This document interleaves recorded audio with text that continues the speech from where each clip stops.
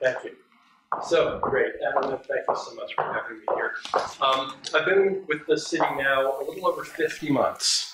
When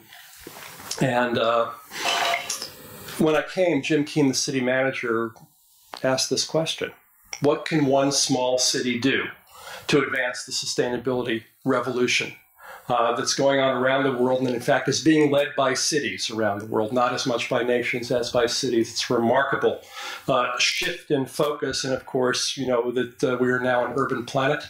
We're more than 50% urban. That's where we are. That's where the footprints are. That's where the demand is generated that affects all the people who don't live in cities and all the resources that sustain us, the ecosystems that underlie the health and well-being of our economy and, frankly, everything that we value. So that's the question. That's the frame that we've been in for the past 4 years plus, with a focus of how do we create the future that we want. That's really what sustainability is about. It's often focused on, you know, how do we preserve what we have so that it's available to future generations, but I'd like to think of it in a more aspirational way. What's the world we want to live in?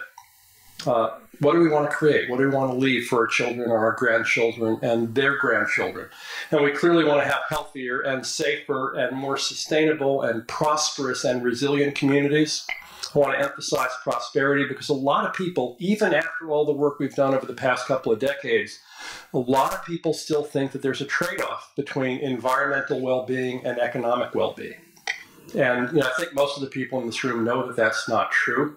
I know that it's not true, not just from a philosophical perspective that Adam talked about, but from on-the-ground experience working with some of the world's largest and best companies, you know, Hewlett-Packard, Levi Strauss, Steelcase, and others who are approaching sustainability partly out of a social and philosophical commitment, but partly out of a very clear-headed, hard-nosed sense that this is good business, that this is a way to drive innovation and grow profit and build brand and reputation and attract and retain the best people in the organization, a huge challenge for most companies. And to future-proof the company, to prepare it to deal with the risks that are coming at us in an era that people are starting to call the Anthropocene, the geological era that is affected more by anthropos, us humans, than by anything else. And this is a time of enormous uncertainty. And so how we think about risk and how we position ourselves for an uncertain future is a critical part of the task ahead of us. So healthier, safer, and more prosperous communities, but also we want Palo Alto to do its part in facing the climate challenge, in reducing our footprint, cleaning up our own act, but because of the uniqueness of this community, the intellectual resources that are here, the business resources that are here, the financial resources that are here, and the passion and commitment of this community, which has been a leader for a long time in sustainability, how do we inspire by example? How do we as a community of, 66 or so thousand people influence the peninsula and the Bay Area of 7 million people and California and the world beyond? Because I'll tell you folks, people are watching us. Everywhere I travel, I was just in Europe a couple of weeks ago, people say, Palo Alto? Wow, what are you guys up to? We've heard what you're doing, it's amazing. So that's kind of the frame in which we're operating, where we have an opportunity, first and foremost, to do good for you because you're paying for us. You know, I'm paid by your taxes. My obligation is to help you have a better quality of life and a better future, but then also to share what we learn more broadly. And you know that we're in a very challenging time. Everybody knows this. You know, we're in a pickle. I'm not going to talk about it much, but you know that the world is getting hotter and the weather is getting less stable, wetter and drier. It confuses some of the people in Washington who say, how can there be global warming if it's cold today? But in fact, what we're dealing with is what Hunter Lovins called global weirding. Increasing instability in the climate, less predictable climate. Insurance payouts for climate-related disaster have been growing rapidly. I think they're 4 times what they were 10 years ago in the United States alone. And so the insurance industry recognizes that this is a serious business issue. And they're thinking about how do they de-risk the companies that they insure so that they can have a chance of being effective in the years to come. Palo Alto's got a long history of climate leadership. You know, we, in addition to having a municipal utility going back, what, 120 years now, we built one of the first municipal climate action plans in the United States in 2005. We've just completed, in my tenure here, a new sustainability and climate action plan, the SCAP, that's the acronym on the screen, that sets out for the city a target of reducing greenhouse gas emissions 80%, the international target for 2050, but doing it by 2030. Why? Because we can. Why not? Let's do it. So we have, in the course of that, we've established the first carbon neutral utility in the United States. We have green building ordinances that are about 15% more demanding than California's, which are the most demanding in the United States. So there's a pattern there, right? California leads the country. Palo Alto leads California. It's a nice game to play. We're now in the process of implementing the first phase of that climate action plan with the 2018 to 2020 Sustainability Implementation Plan. There's your next acronym, SIP. And so what's happening, I'll talk more about that in a moment, but that's kind of taking the rubber to meet the road. What do we actually do with these ideas and how we run the city government and how we serve you that forwards these ideas? And maybe in the future we'll be talking about a price on carbon and whether a city can actually take a leadership role in that. We're not sure. It may be something that has to be done at the state level, but it's a question that we're looking at. Buildings are key in this equation. They use electricity and water. They generate what people call waste. They engender mobility, they engender transportation demand, which is a big issue for us both in terms of footprint and quality of life. But what if they didn't do that? What if buildings didn't use energy but generated energy? What if buildings didn't use and pollute water but captured and cleaned water? What if the buildings and communities we built actually reduced transportation demand instead of increased it? These are some of the questions that we're starting to ask. And one of the keys for this is not just to think about better stuff, you know, more efficient windows and better solar collectors, but to think about systems and the interrelationships of all these pieces and designing at the level of systems, physical systems, neighborhood systems, policy systems. And it's challenging, I'll tell you. You know, here I am before you as a bureaucrat, right? In a bureaucratic organization, and a democratic bureaucratic organization, a very difficult combination.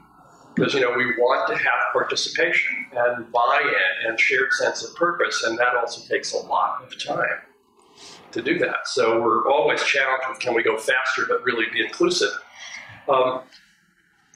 But, you know, the bureaucratic organization is this amazing human invention. It has enabled us to do things at scale that we never could have done as little isolated tribes, but it also compartmentalizes everything that we know.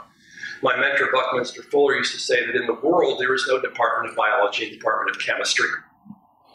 There are trees that have both of those processes in them. Well, we're a bureaucracy, so we have departments of this and departments of that. And I remember a city council meeting that I was at, this must have been almost 2 years ago. We were in the midst of the comprehensive plan process, which many of you are familiar with.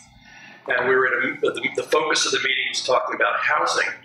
And one of the speakers said, well, you know, if we're going to talk about housing, we have to also talk about transportation, because where we put the housing affects what the transportation demand is. And you know where the story goes from that. And one of our council members said, no, this week is about housing. Next week we're going to talk about transportation. You know, I wanted to go in the back of the room and bang my head against the wall, because I understand structures and schedules and departments and the practical need to be able to focus on a piece at a time. But we have to find ways to do that with pieces staying connected. Otherwise, we miss enormous opportunities to create value. So our direction as a city, and frankly as a state, is clear. We're looking at how do we decarbonize the economy? How do we take the dependence on carbon-bearing fossil fuels and carbon emissions that come from them and engineer them out of the system over time? We started 5 years ago with carbon-neutral electricity. Many of you remember that. We used to have a Palo Alto Green program that invited you to voluntarily spend a little bit more on your electrical bill in order that we could buy renewable electricity. And we got to the point where 22% of the community was signed on to that program. Tom, you were involved in that work back then at the utility. And in 2013, the city council said, well, let's just do that for everybody. Let's just make it part of how we do it. And so in the first year, we bought RECs, renewable energy certificates, to offset the carbon impact of our electricity, not as a solution, but as a bridge to the solution. First, let's buy down the impact, and then over the next 4 years, let's expand our renewable portfolio to the point that now Palo Alto electricity is hydroelectric and renewable and no fossil fuel. Boom. Great. 2 years ago, we did the same thing with natural gas. We started with a voluntary program, Palo Alto Green Gas. A bunch of you signed up for that. And then based on community leadership coming to the city government and pushing us to go faster than we might have otherwise, council said, let's do the same thing with natural gas. Let's buy offsets, which we did. They currently go for forestry projects in our sister city in Oaxaca and other places. But again, not offsets as a solution, offsets as a bridge to drive down natural gas use through efficiency and electrification to the point at some date in the future, we don't know when, in contrast to electricity, we don't yet know when, to eliminate natural gas use in the city. So we've done this. Next step maybe is carbon neutral mobility. How do we get there? I'll show you a slide in a moment to illustrate the scale of that, and then the next is, can we be a carbon neutral city? There aren't any that we're aware of on the planet, certainly not at an urban industrial scale, but could we do that? What would that take? What would that look like? How would it feel to be in it? Would you like getting up in the morning knowing that that's where you were? And the target, as I said before, is 80 by 30, 80% reduction in emissions by 2030. And here's where we are. This goes back to 1990, the reference year internationally. And you can see the drop in 2013 as we took the green bar out and made our electricity carbon neutral. Small reductions over the years since then, and in 2017 you see a drop in the blue bar. That's natural gas. The carbon offsets kicked in the middle of 2017, so you see a partial reduction there. Next year's version of this, that blue should be gone. Pretty cool. And you see the piece that's remaining, the standout piece in red. You know what that is, right? Somebody? That's transportation. That's mobility. That's well, to put it in scale. I said we're 66,000 people here. Anybody know our daytime population? 154,000. So every day there's a net influx of 88,000 people. There's people commute out from here, but the net is an 88,000 gain, 2 to 3 times growth every day, like a big tidal pulse. Speaking of coral reefs, in and out, in and out. And most of those folks are driving, and most of those folks are driving single occupancy in fossil fuel vehicles. Boom. So you're at 75% of our footprint. What do we do? How do we eliminate that? Because in order to get to 80 by 30, clearly, that's here. There's the target. We only get there. We only get there if we transform transportation. And guess what? We can't do it ourselves. We're 66,000 people in a metro of 7 million. So we have to do it partly on our own merits and partly by influence of those around us. 2 key strategies there. One is to electrify vehicles wherever possible. And of course, we can't make anybody buy an electric car, but we can hopefully make it easier for you to have one by increasing charging infrastructure in the city, making it more convenient, requiring that new construction provide capacity for that, and so forth. And the second is both within our own jurisdiction and with those around us to encourage the growth of what we call mobility as a service, shifting from car ownership to car use when it's needed. How many of you own cars? Okay, good guess. I'm going to guess that it's probably, for most of you, your second largest asset after your home. And how often do you use your car? The national average is about 6% of the time. Your second largest asset sits idle in your driveway or garage 94% of the time. Folks, this is not just about environmentalism. That's bad capital utilization.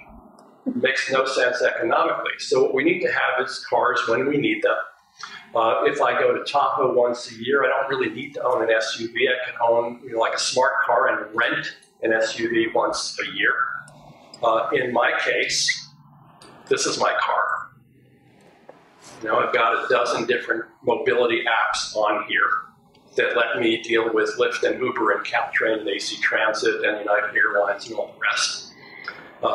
We'd like to see one app that connects everything, that makes it easier to get around and take down that red bar.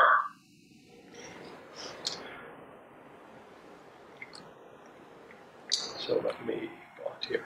So just to summarize from the Sustainability and Climate Action Plan, the goal I spoke about, there are 10 areas of focus. You can see them in the icons on the right, and the key strategies are on the screen. I'm not going to read them all, but clearly promoting efficiency is part of it, making it more convenient not to drive. We're not going to do this by mandates and draconian measures and punitive environmentalism. We're going to do this with better mousetraps. More attractive, more convenient, more economical, more flexible solutions for people. We're going to embed sustainability in the operations of city government. Jim Keene, city manager, said the watchword here is that we go first. Okay? We don't tell you to do anything that we're not doing ourselves. Because if it's a good idea, we should be doing it, right? As the city government. And if it's not a good idea, we shouldn't be asking you to do it. Very simple logic there. And so one element of that is what we're calling default to green. Palo Alto, like many cities some years ago, actually 9 years ago here, adopted a policy called environmentally preferable purchasing. What that means is that the city government, when it buys stuff, computers, cars, paper, what have you, will buy the environmentally preferable product when it's feasible, when it's economical, when it doesn't cost too much more, when the performance data is not too bad. That's what was the best practice 10 years ago. We said 2 years ago, no, let's just turn that on its head. Let's buy the environmentally preferable product, period, as our basic policy. In the cases where it might be too expensive, or in the cases where its performance may not be sufficient to our current needs, example, we can't yet get police cars that are electric or plug-in hybrid. We'll be able to next year, but we haven't been able to. So in that case, we waive the requirement. We're not going to force the police to drive in an inadequate vehicle. We're not going to force, the folks maintaining the parks to use technologies that won't work effectively and safely for the workers. But the starting point says, let's do the right thing, unless we can. Very simple in concept, very powerful. Next to last on the list is to align our investments to match our goals. Where do we put your money in terms of infrastructure, stormwater infrastructure, parking infrastructure, electric vehicle charging infrastructure, the water treatment plant? Are we making investments that are consistent with our goals? You may know that Palo Alto has had, since at least 1998 in the comp plan, then a policy of reducing dependence on the private automobile. But we provide free parking. Kind of a mixed message. How do we reconcile those? And there are real reasons that we do that, and there's political support from some of the community for doing that. So it's a conversation we need to have together to work out those conflicts and find a way to find where we agree or how to grow our agreements so we can move forward together. And really important in terms of the role of the city, Jim Keene and I often talk about the city as a platform, not only as a service provider, but as a vehicle that helps other people innovate and develop services and provide services of their own. One great example of that is our open data policy. It's another example of a default policy. Some organizations say our data is private and we'll open it up when we have to, Freedom of Information Act request or some reason to share our data. Palo Alto says, no, our data is open. In the cases where it shouldn't be, personally identifiable information, security factors, and so forth, where it needs to be closed, we'll close it, but that's the exception. The norm is open. And what that means is that data is available for citizens to watch what we're doing. It's available for entrepreneurs to think about building products that use that data to deliver better services and do it, frankly, faster and better than the city government could do. We're not software developers, but a lot of you are, and a lot of people around us are. So how do we facilitate that, provide a platform for that work? So that's the scope of the whole sustainability plan. The implementation plan is focusing on 4 key areas over the next 3 years. The priority is carbon dioxide and water. Carbon dioxide for the obvious climate reasons. Water, well, for the obvious climate reasons. The drought that just ended, my friend Will Sarney says, don't call it a drought, because this is a cyclical process that goes on in California forever, as long as we have recorded history. But worse than that, our friends at the Jet Propulsion Laboratory in Pasadena say we're facing what they call a multi-decadal megadrought. Multi-decadal megadrought. What that means is that it's going to be drier and messier for us for the rest of our lives. It's not a matter of saving water every couple of years. It's a matter of redesigning our relationship for the land on which we live and the climatic regime that we live in. This is not just about drinking water. Half of our electric power comes from hydroelectric power. If the precipitation patterns change, our energy system's at risk. How do we deal with that? How do we prepare ourselves for not the certainty of this, but the significant likelihood of big disruptive change in our lifetime and in the lifetime of our children and grandchildren? So carbon dioxide and H2O, 4 focus areas: energy, electric vehicles, mobility, and water.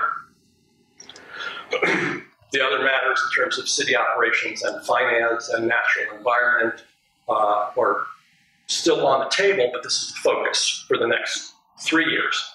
And here you can see the specific goals. I don't know, are those readable? Yeah, they are. The specific key goals in each of those areas gives you a sense of the shape and the focus of our activities as we move forward.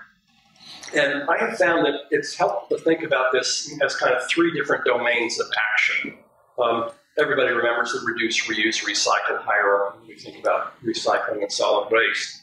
Well, I think about flows and systems and behaviors. There's the stuff that moves through our community: energy and materials and water, and actually also data and money and people.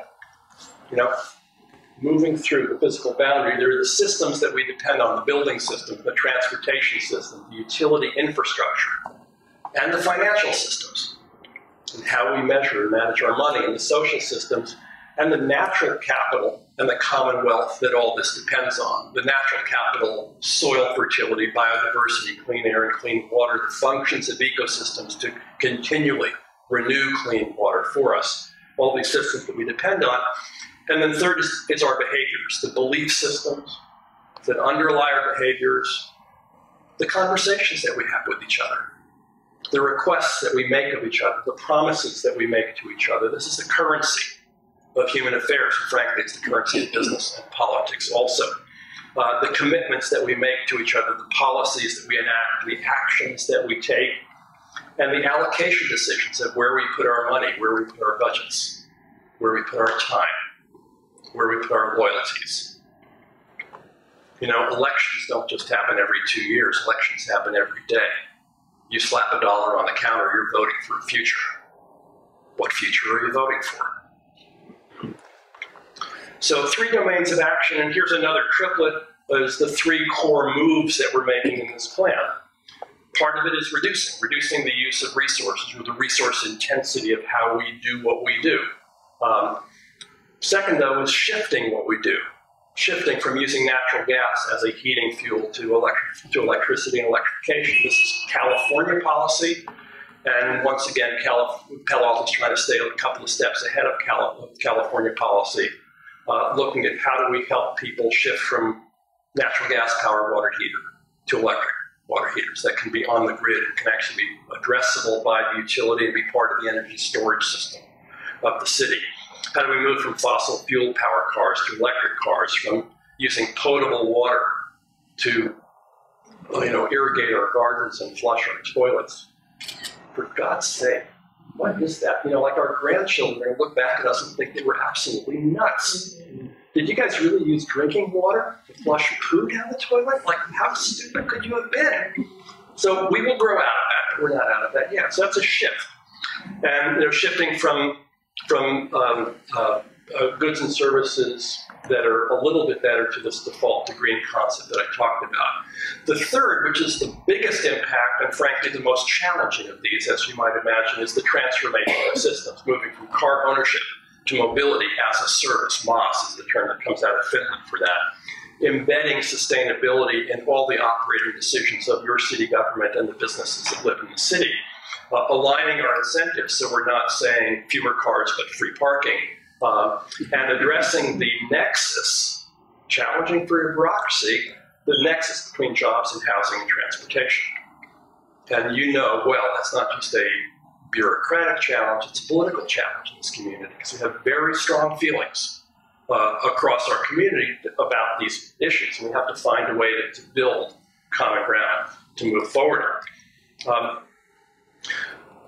So as I said, we're a small city in a large metro, so the question is, how do we do this? Where are our zones of influence for making this happen? And I would suggest that there are 4.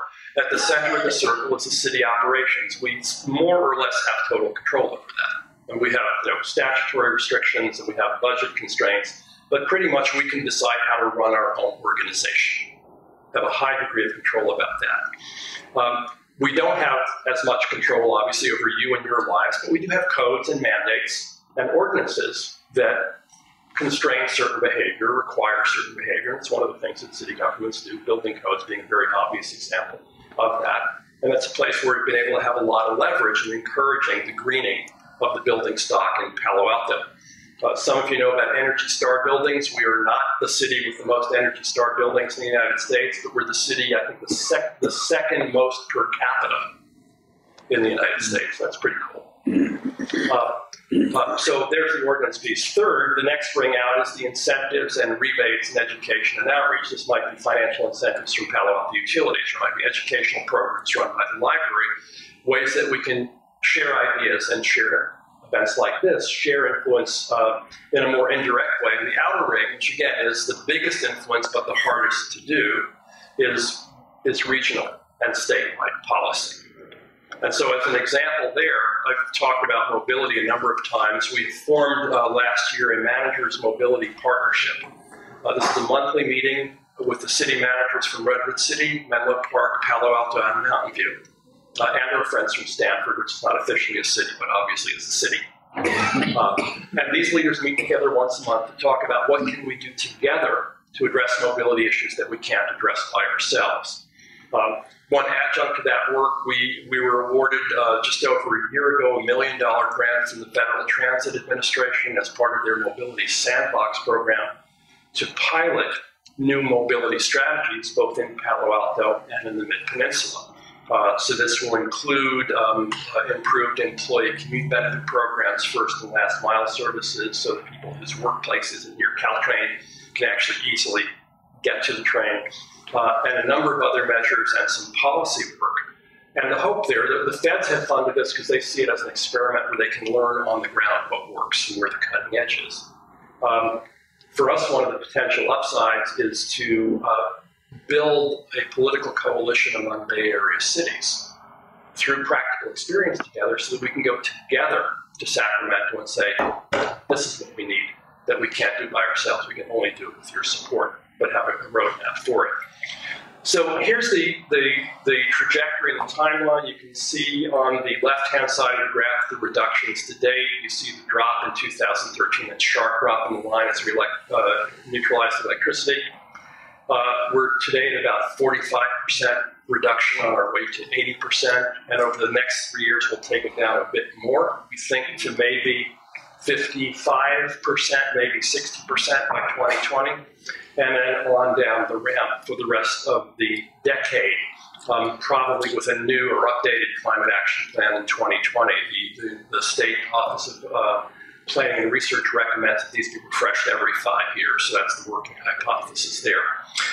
You'll notice that this shows a straight line from today to 2030.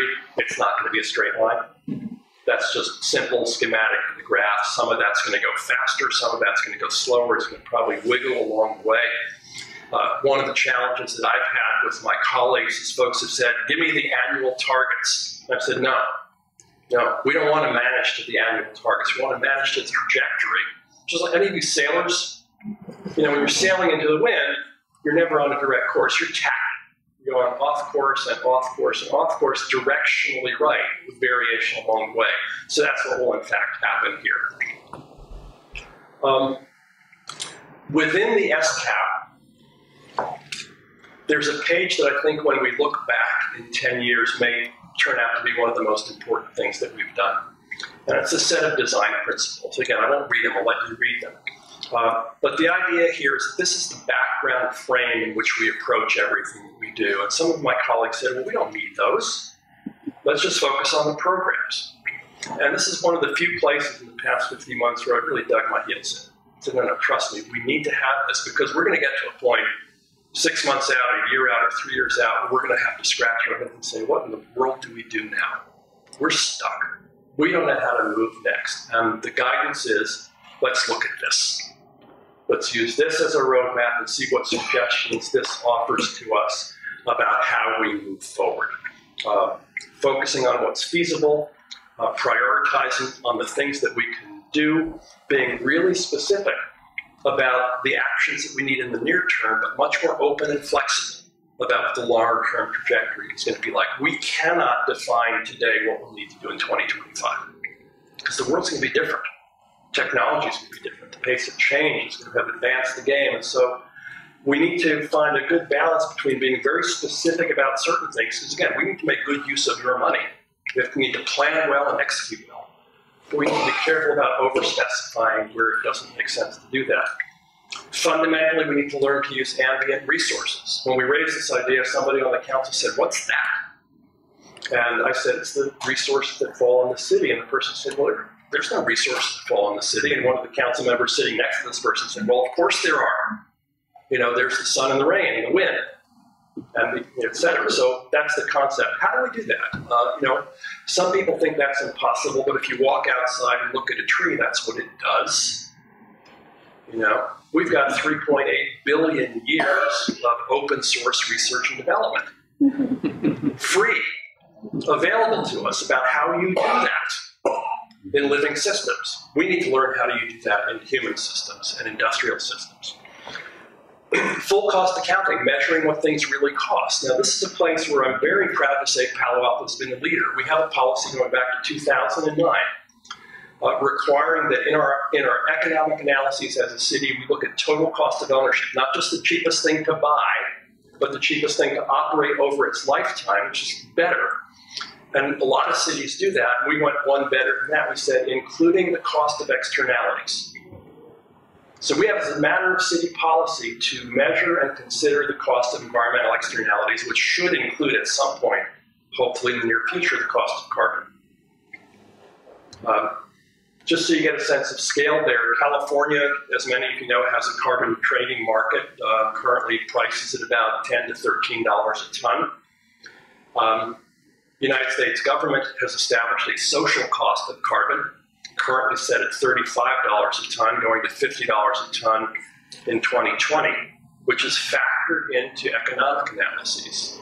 We've brought that price into, as a pilot project, the economic feasibility analysis for city fleet. So when we're looking to buy a vehicle, there's a cost of carbon in the analysis. It's not enough to flip the decision, but it's in there.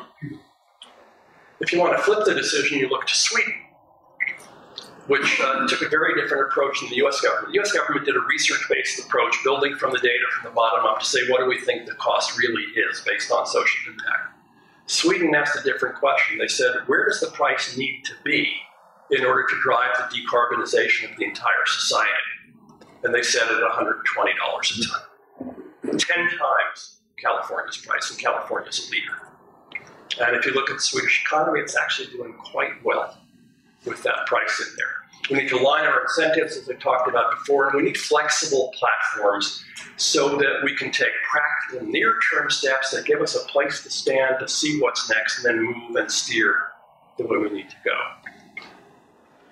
If we do this well, we unlock a phenomenal transformation in energy and climate. The foundation is efficiency and electrification. That's not just for us, but that's the core of the California Energy Commission strategy for all of us. Right now, we focus on implementing these plans as we have them, embedding these principles into our day-to-day operations, For me, one of the measures of success when I retire is that people say, well, what did you do? I say, I helped all this happen. And they say, well, that's nothing. Everybody knows that. We've always done it that way. So, that hopefully we get to that point. And then, some of the next issues are dealing with our existing building stock. I've mentioned our green building ordinances. We're very good there.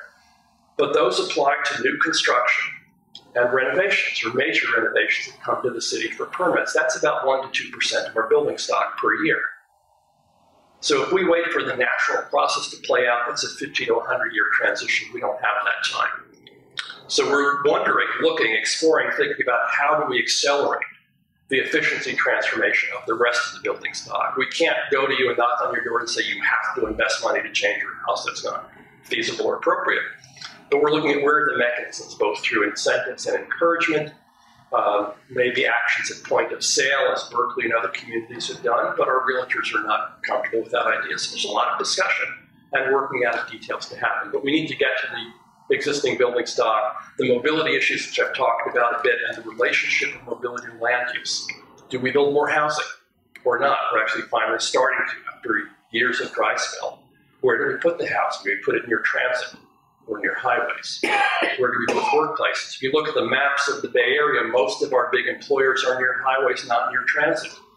There's, engendering a problem that we're still trying to sort out. So how do we make those land use decisions in a smarter way? How do we build these principles into our finance and operations? How do we think about consumption? I have it in quotes because you all remember what consumption meant 150 years ago, don't you? It was tuberculosis. It was the disease that eats you out from the inside, and now we identify ourselves as consumers. Lord help us. So how do we start being sensible about the stuff that we use to sustain our lives? And how do we build a circular economy where there's everything cycles and there is no way? Things are designed to be reused or used for a long time or repurposed. And of course, deeply important, I haven't touched on it a lot tonight, is the question of adaptation to the changes that are coming to us inevitably, no matter how well we do. Now, this is the sad news on reducing greenhouse gas emissions. We are in for a rough ride here and internationally. Right here, temperatures will rise. That means, in addition to discomfort, that means enormous health issues for our senior population. It means the rise of wildfires. You saw what happened in Santa Rosa last year. Sea level rise, what that means for us is that the Bay, the mid-range estimate is that it rises 6 feet by the end of the century.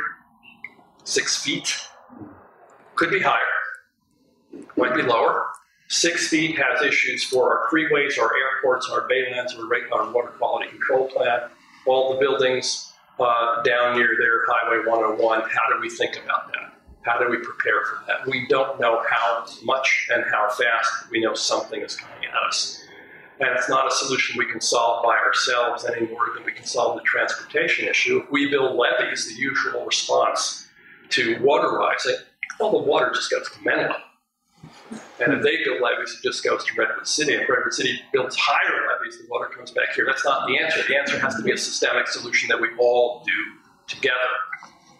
Recognizing that preventing climate change is unfortunately no longer our only option.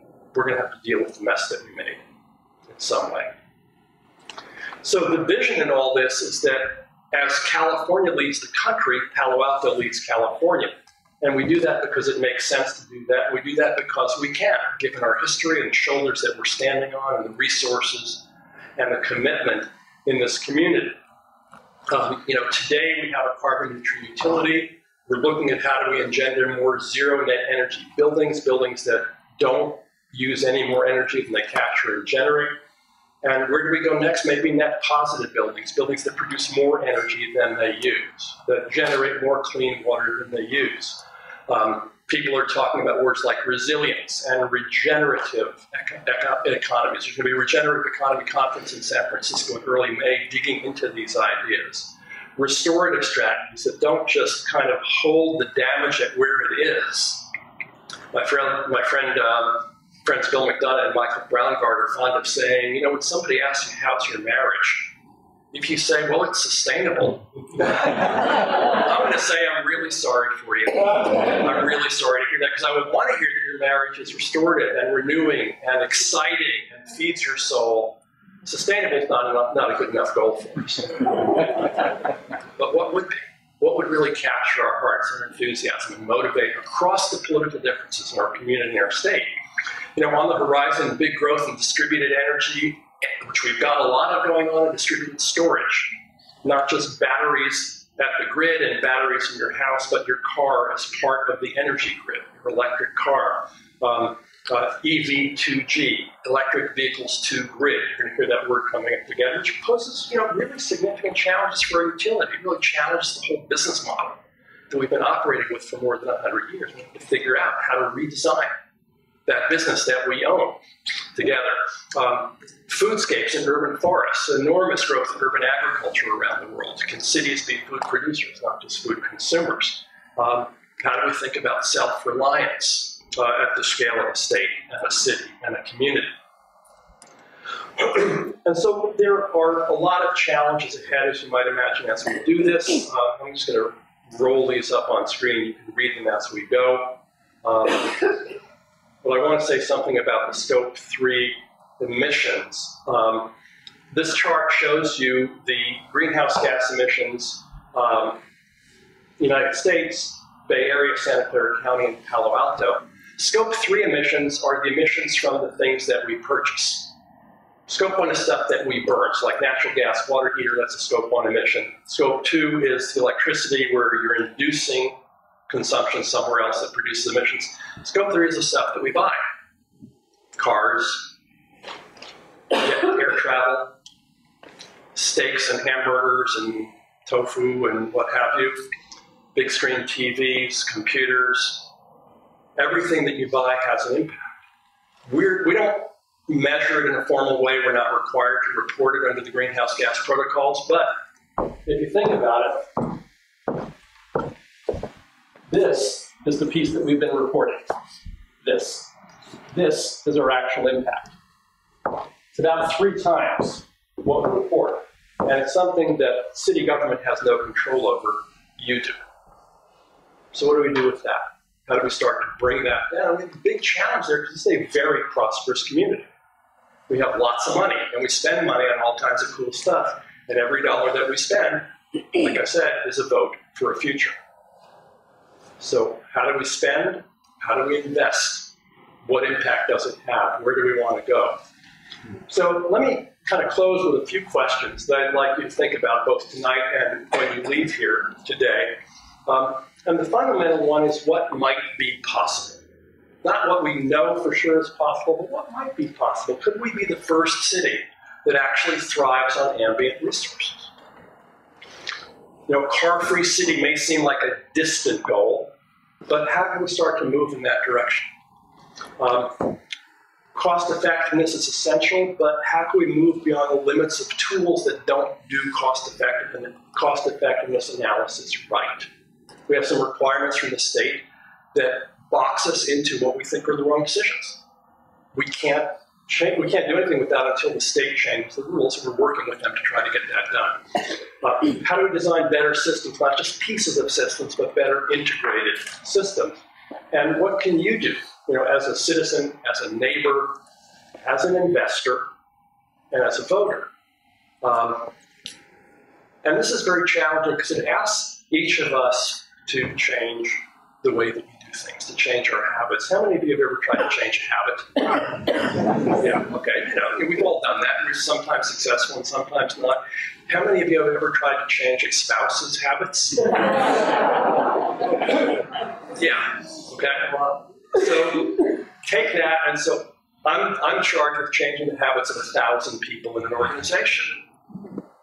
Hewlett-Packard is trying to change the habits of several 100,000 people in an organization. Here in the Bay Area, we've got to change the habits of 7 million people in an organization.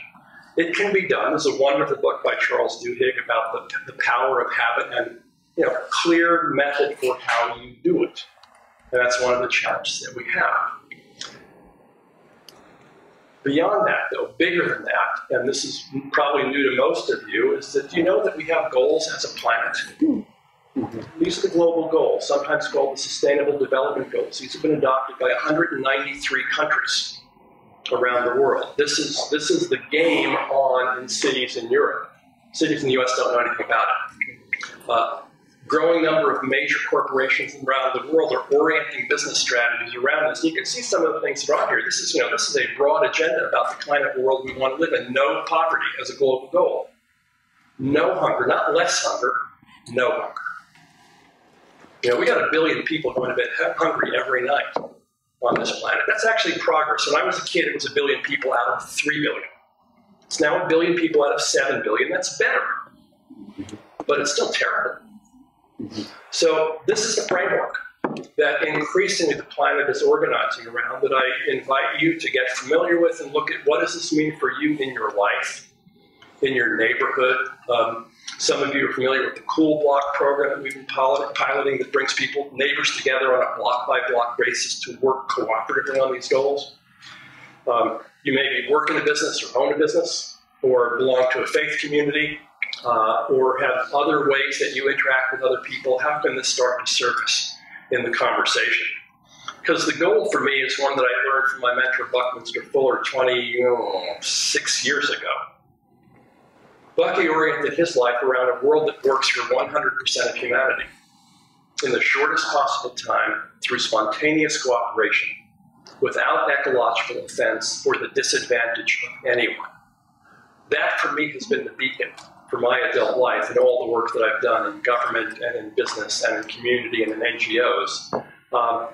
And it's a high bar, but it's a really clarifying high bar. It lets us ask the question at every moment, am I contributing to that or not? Am I moving toward that or away from it?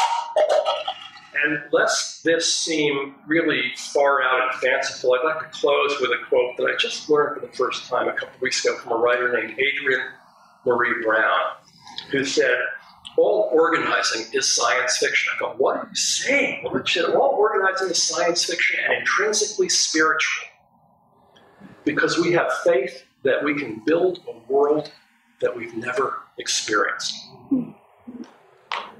So, thank you.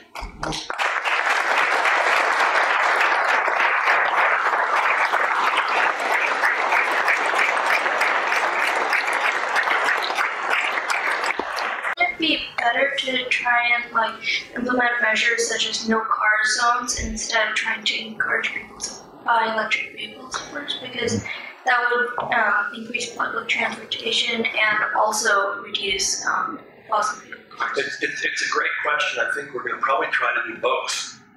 Because we could, in theory, for example, we could close off University Avenue and car zone. But there are still people who have to get places that are not walkable. We still have people commuting 30 minutes or 2 hours to come to work here.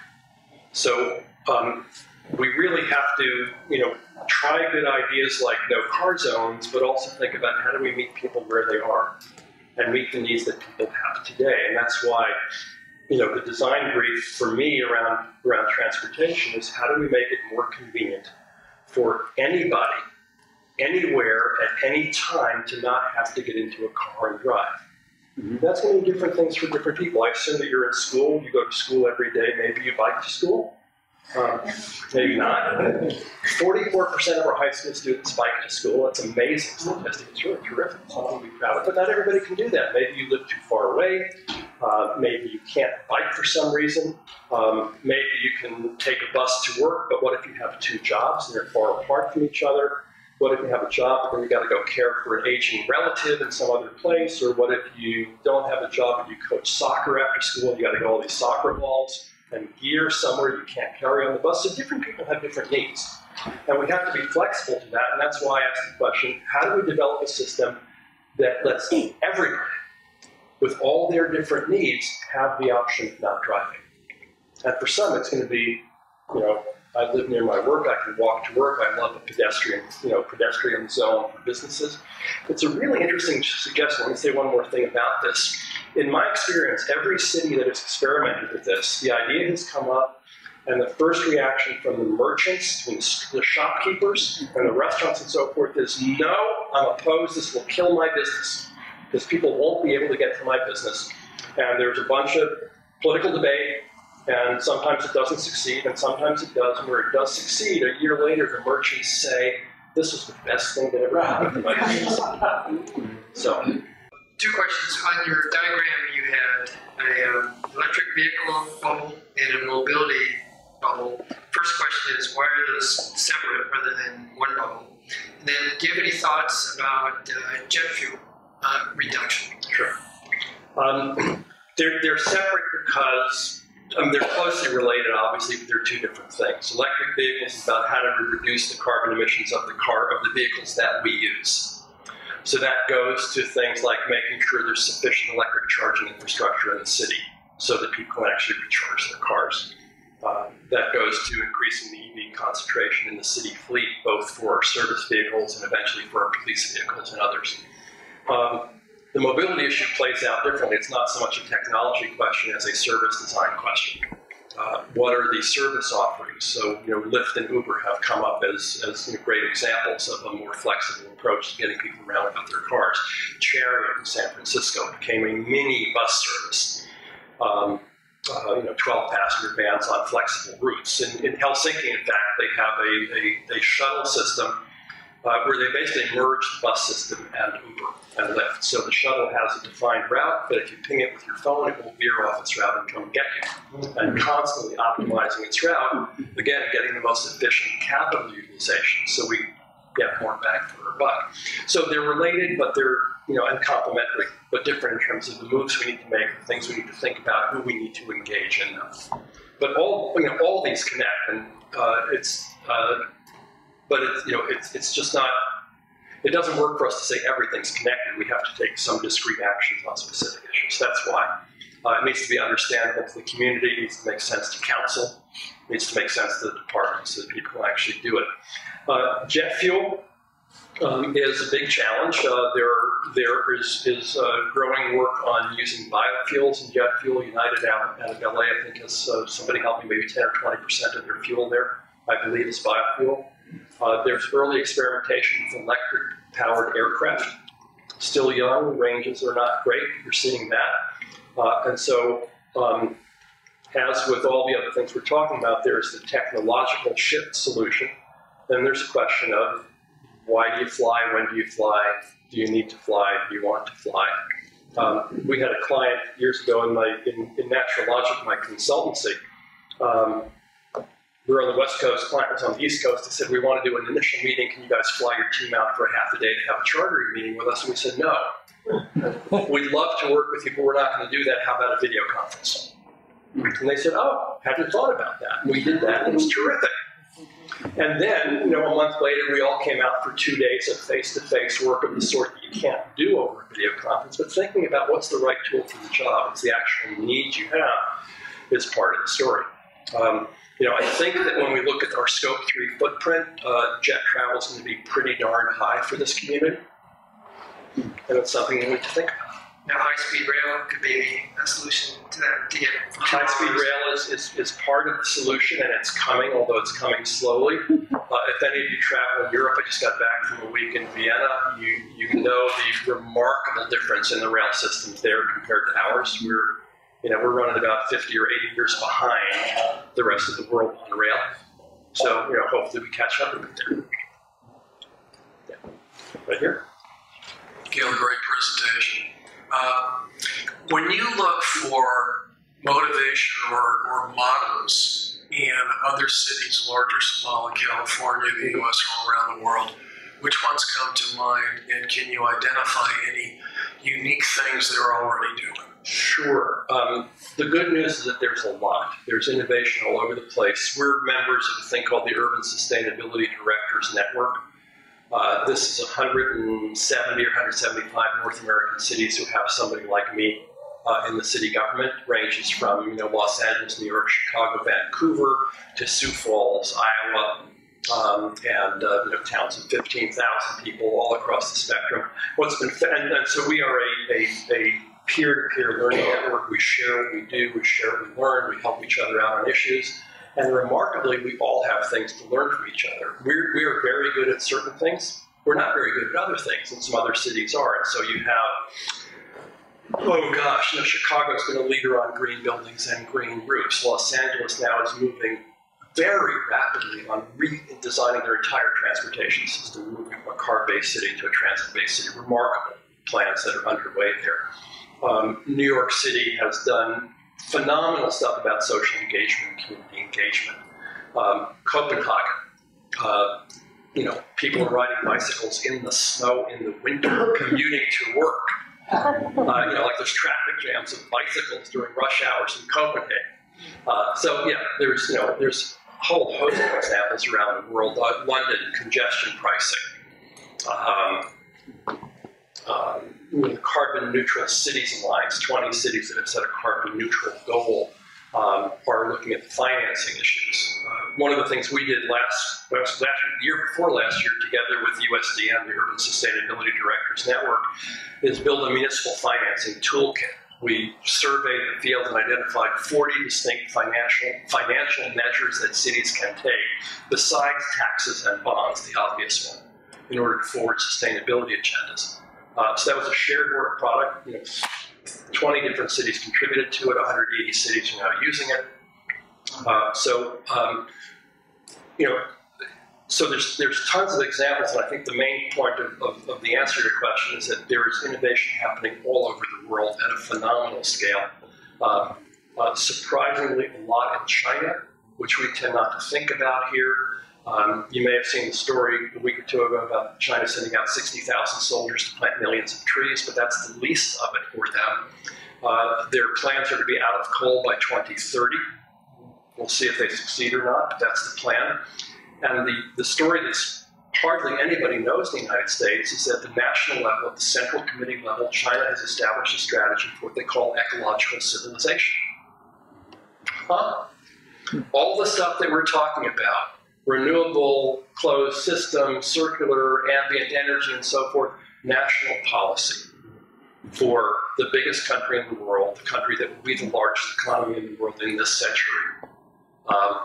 And one of the challenges for us in the political leadership that we're facing now in Washington is that we are giving away the future to Chinese leadership. And I don't say that to be jingoistic or anti-China, but we have been the innovators for much of the global economy for a long time. We're going to abdicate that, and they're going to pick up the ball. And I don't blame them. They should do that, and they will do that. And the question is just, do we want to drop it or be in the game? So back over there. So I just want to really encourage people that education really helps make the adopting of new vehicles easier. Thank you for that. And the example you gave of the ride and drive points out that education isn't just giving you information. It's about giving you an experience of an alternative you might not have seen before. We did ride and drives at City Hall last year, and among the riders were some folks from our police department who came out saying, yeah, let me check out these dinky, underpowered, boring, stupid electric vehicles. And they came out with big grins on their faces saying, these are really cool. And they're peppy, and I can imagine using them in my work. And maybe if I can't get a police cruiser yet, maybe I'll get one for my home. 10 minutes, butts in seats, driving around the block, transformation of perception. So any chance you get to give people the taste of what you've already experienced. Some of you know Sven Thiessen, who's got a zero-net energy home in Palo Alto. He opens his home all the time, brings in tours, have people come and see what it's actually like to live in these things. And people say, this is not hair shirt environmentalism. This is not suffering for the sake of the mother. This is living a good life in a way that's efficient and economical and fun and convivial. And so giving the taste is something that all of us can do.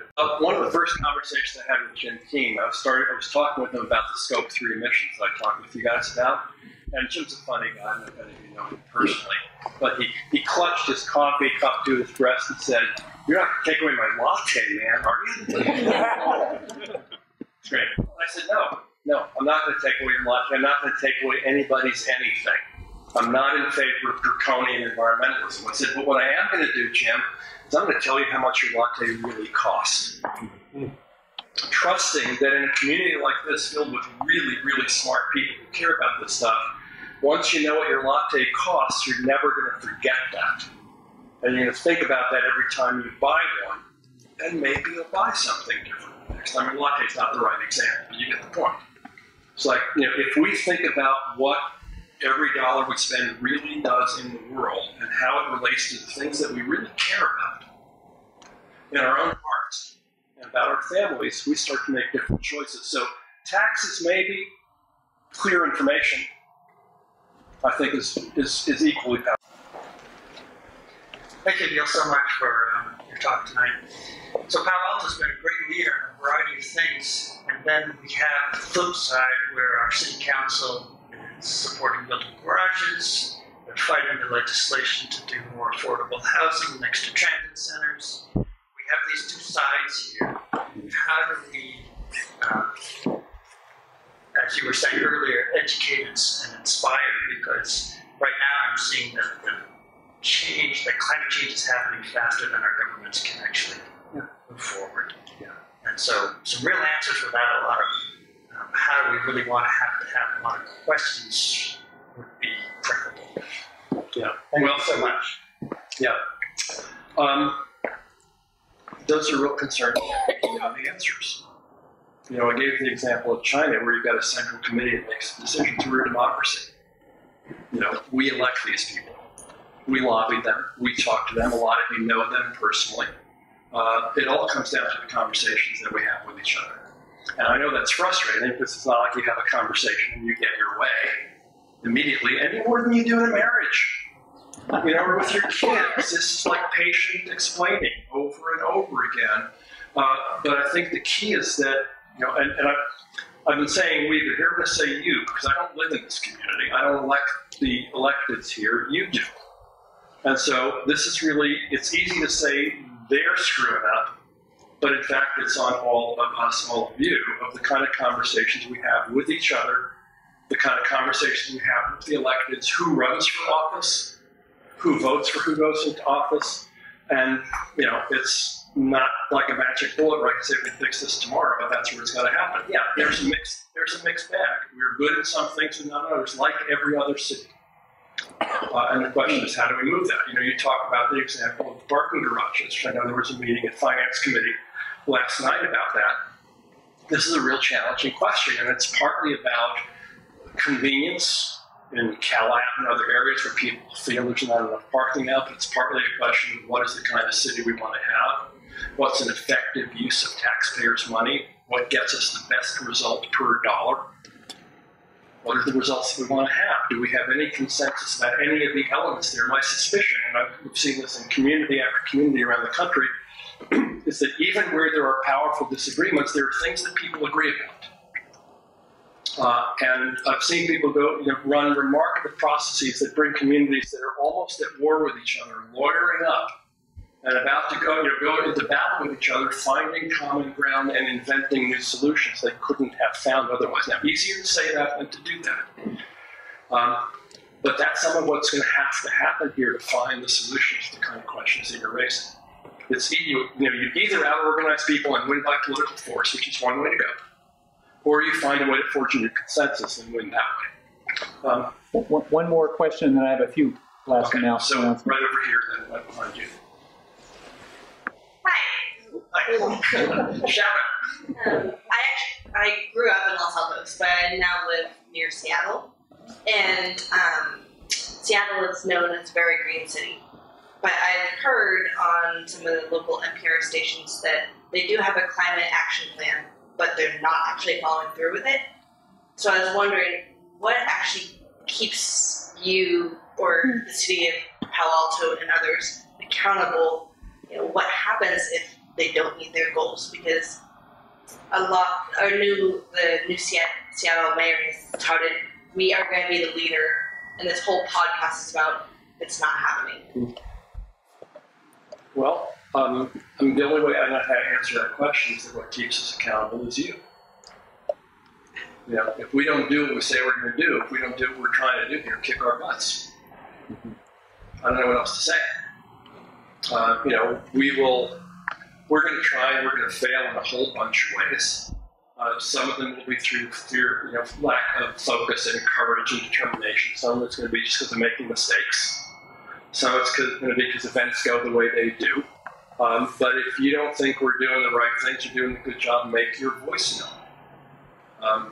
This is I said at the top of the talk, this is a bureaucracy, democracy combination. It's a difficult combination. On the one hand, you can speak. You can go to any city council meeting and get the mic. Anytime. You can get appointments with council members. On the other hand, it's a bureaucracy that is sluggish and, compartmentalized and sometimes a little dumb and often slower than I would like. But that's the process that we have to work with. So, I think if there's one thing I'd like you to leave here, is not thinking, oh, isn't Gil great? He's done all this cool stuff, city government, yay. It's like, this is the community that makes it happen.